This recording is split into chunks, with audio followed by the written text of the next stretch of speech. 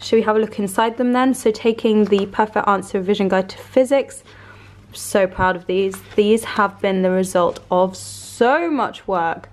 So as you can see, perfect answers everywhere.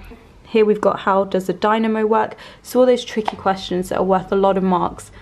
Describe the structure of a transformer. Got a nice summary table here for various types of renewable energy, stating how infrared radiation, convection and conduction will link.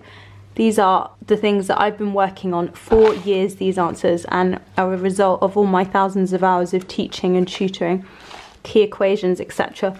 So the whole syllabus covered in this revision guide. If we have a look at the workbooks, nice big workbooks, double-sided.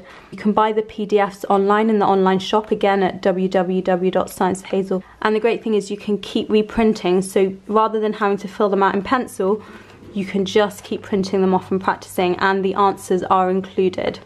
Flicking through biology now. There's a fermenter, so here's the workbook, lots of practice on Punnett squares. Here's the revision guide. So we're looking here at the DNA topic, so how protein synthesis takes place, how genes and environment interact. Here we've got the plant hormone topics, so everything to do with auxins and tropisms. My nice concise summary about digestive enzymes. Here's food tests, etc. Moving on to chemistry now, starting with the revision guide. So here we're looking at chemical equilibria, so there's reversible reactions, dynamic equilibrium, various tests. So chlorine, as you can see, look, it bleaches damp blue litmus paper. You'll see elsewhere that places go on and on. They can write about 4 lines about the test for chlorine. This, I promise you, will get you 2 marks. This is what this guide is all about, making things as succinct as possible. Titration method, information about displacement reactions with halogens. And here's your contents page. All the guides have contents pages.